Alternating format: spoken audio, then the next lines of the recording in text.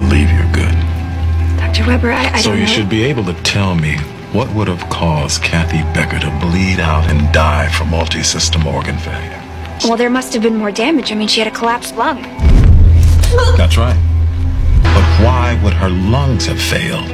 She went into respiratory distress. They said they criked her. I wasn't there for any of this. And why would she need a crike? Why not intubate? Or her airway was too swollen. They couldn't get... Oh, well, what would cause that kind of inflammation in the throat?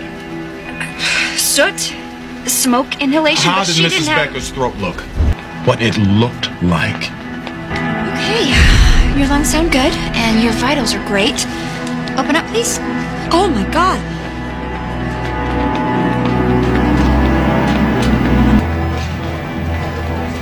Okay, you look good. These burns on your chest are pretty minor, but the one on your calf might be 3rd degree. You know.